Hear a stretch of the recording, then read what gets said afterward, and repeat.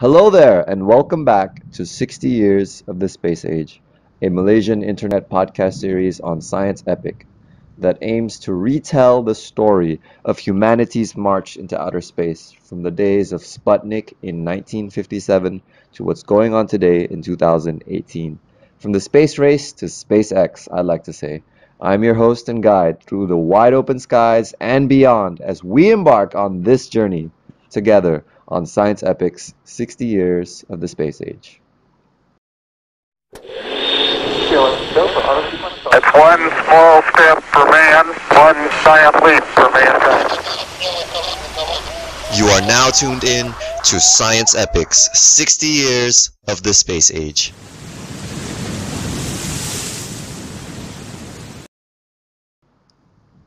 "60 Years of the Space Age", Part 11, Luna and the Moon.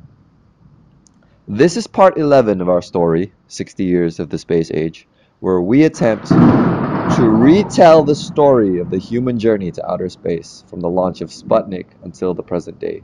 It's raining right now and there's a major thunderstorm outside, but I'm going to persist on recording through it. Where we attempt to retell the story of the human journey to outer space from the launch of Sputnik until the present day. So if you're into that kind of stuff, do stay tuned.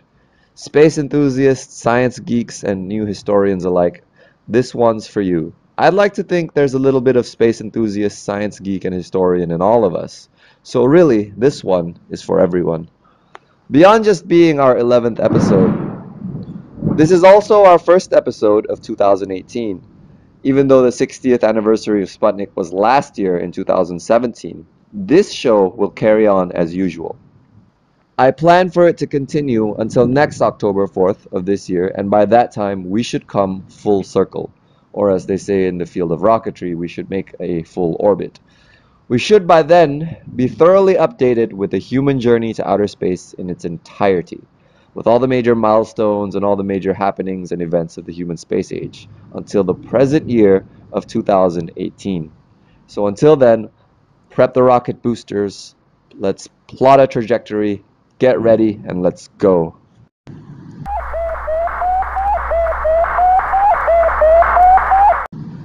In our last episode, we talked about the formation of NASA and the beginning of America's space program, as the United States began to put a serious effort to counter the emerging threat of Soviet space capability. At the time NASA was established, Soviet Russia had a clear edge in space capability.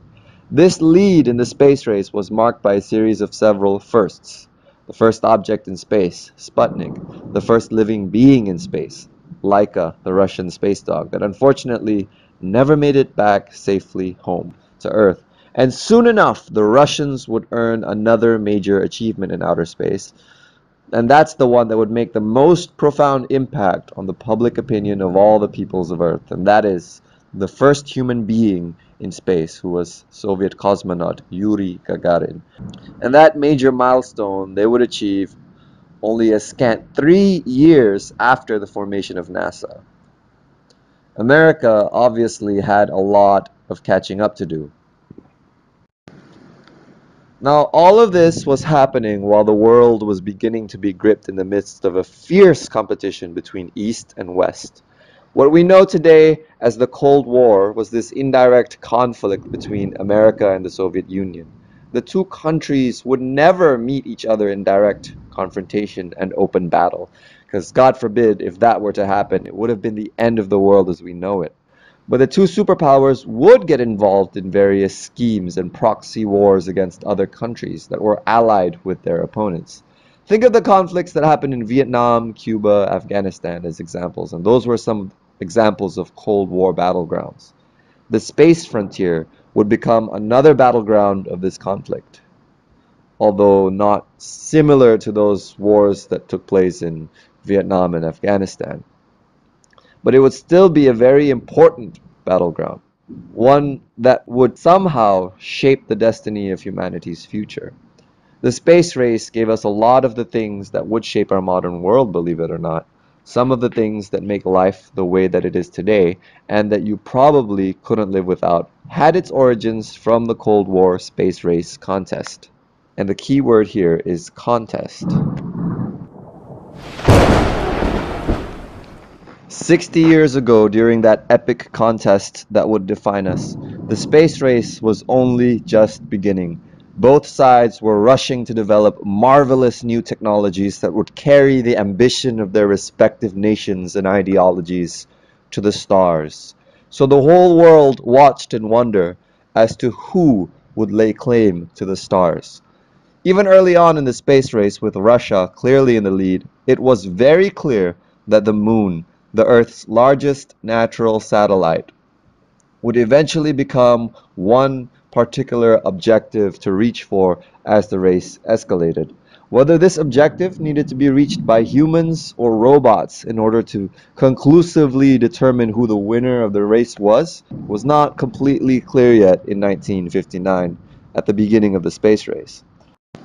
As the journey into the cosmos progressed and the decade changed from the fabulous 50s into the psychedelic 60s, and a glimpse of the human future in outer space was beginning to be realized by the people of Earth, the next few strides of the space race would involve reaching for that most mythic of objects in our solar system, the Moon.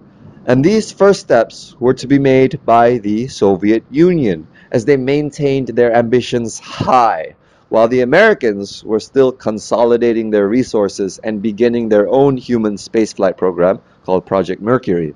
Project Mercury would give rise to the first American astronauts like Gus Grissom and Alan Shepard. But before there could be astronaut boots on the moon, there had to be robot missions to pave the way first.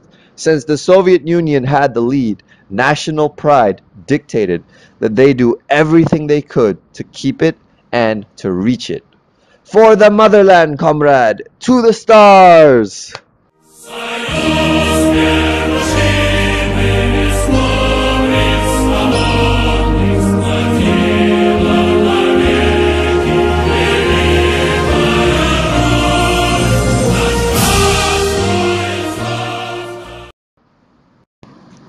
Soviet leadership, spearheaded by Premier Nikita Khrushchev, knew that if America was allowed to put the full weight of its industrial and intellectual capacity behind its own space program, then the Russian lead and dominance in space would be compromised.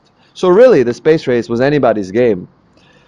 So the plan after the second Sputnik, going from the 1950s into the 1960s, is around the time where my parents were born, was to dissuade the American effort by winning more and more short-term gains, more and more first accomplishments in space. And that was the political objective and motivation behind it.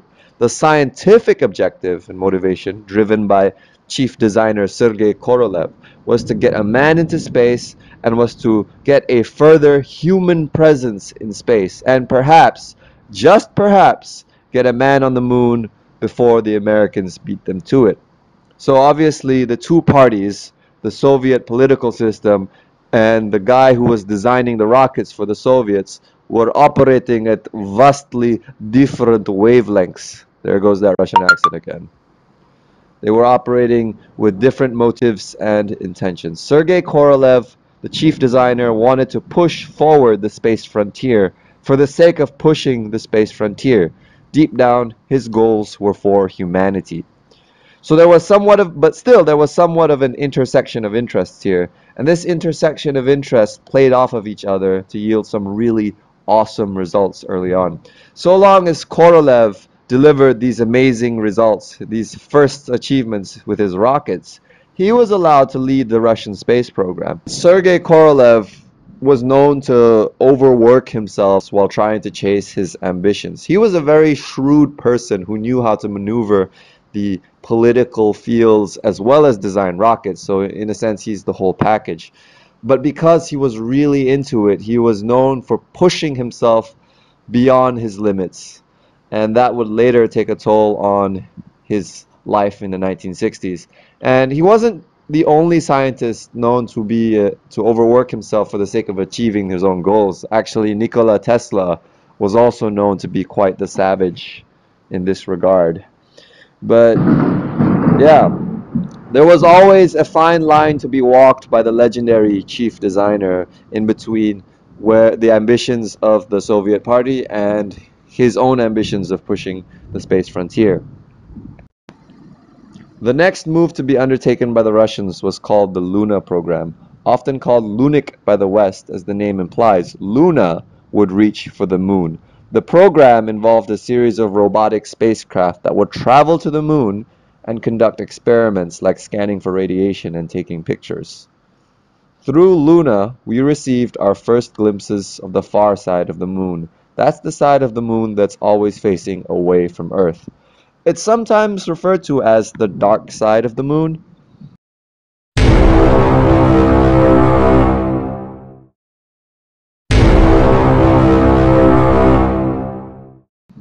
Like that third Transformers movie, but just like the relationship between Michael Bay's explosions and movie quality, this is misleading because when the moon is between the Earth and the sun, like during a new moon, it's the far side that's illuminated by sunlight and it's the near side that's in the dark.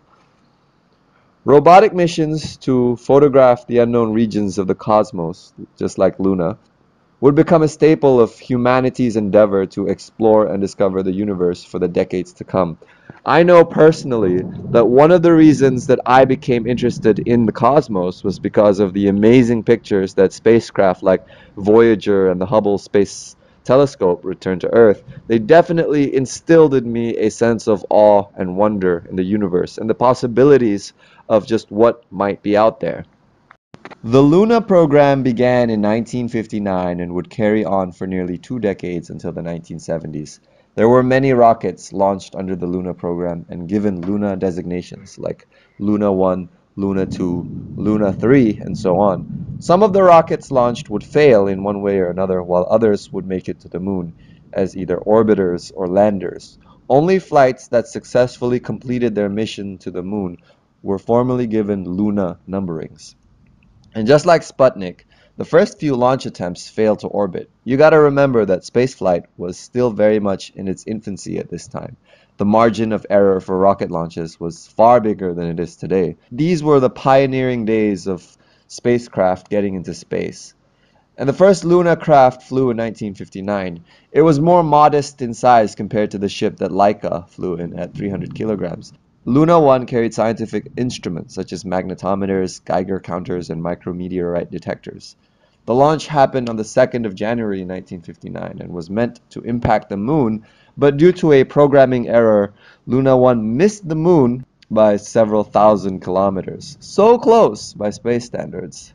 That gives you an imagining of just how big the scale of space is. Luna 1 missed the moon, but became the first artificial satellite to orbit the sun.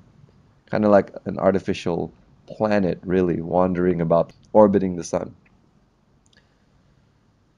The next Luna spacecraft would fly later that year in September during the next launch window. Luna 2 would succeed where Luna 1 failed, becoming the first human-made object to impact the moon.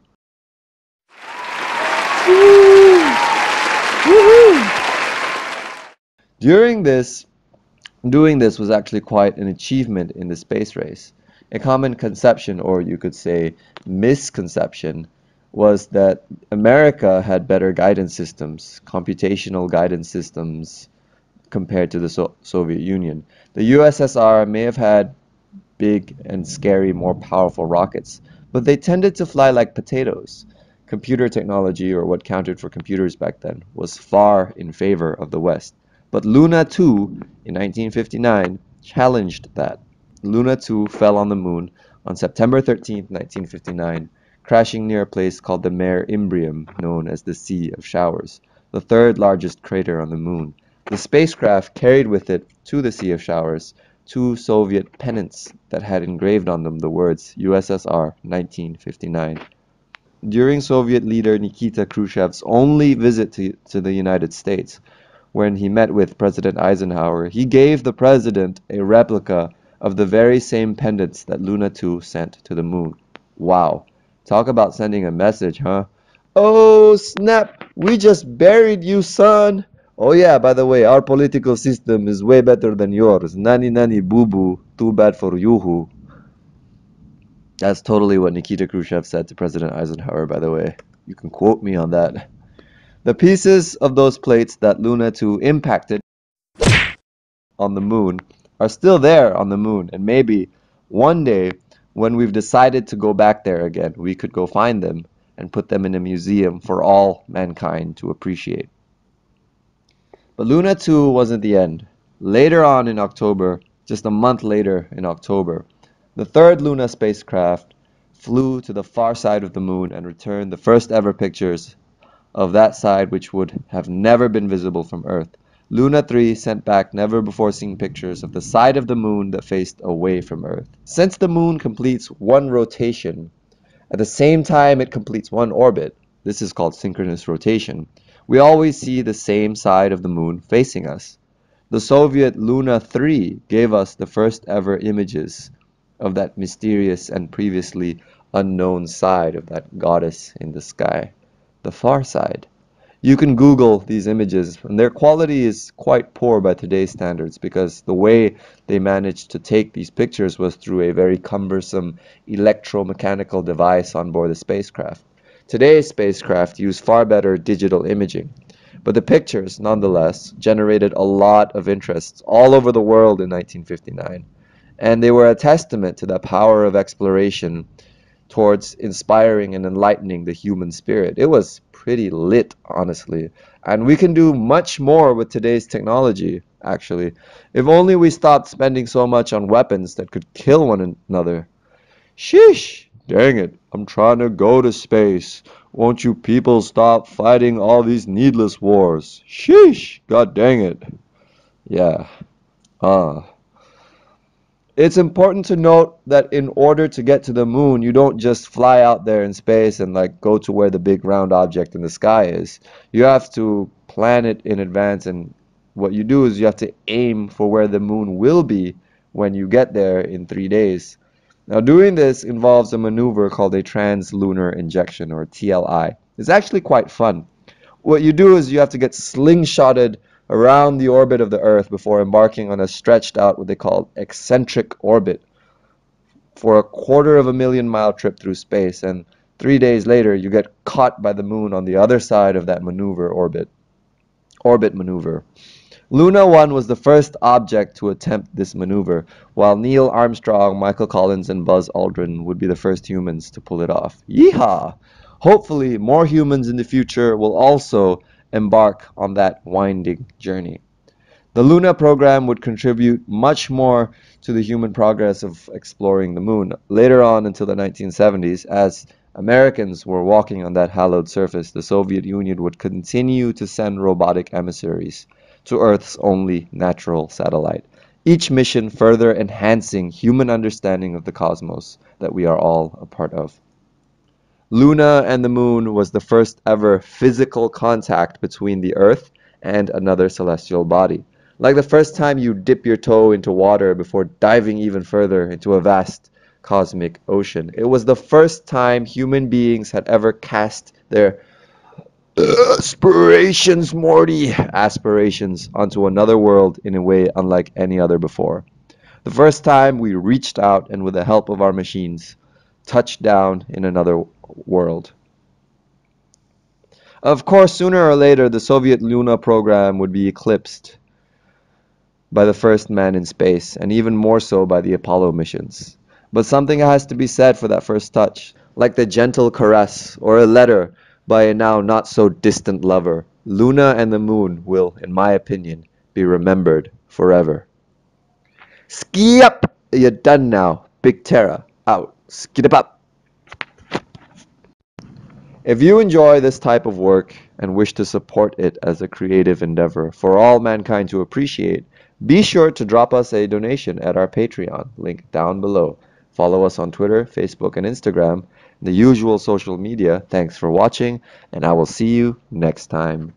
Boop!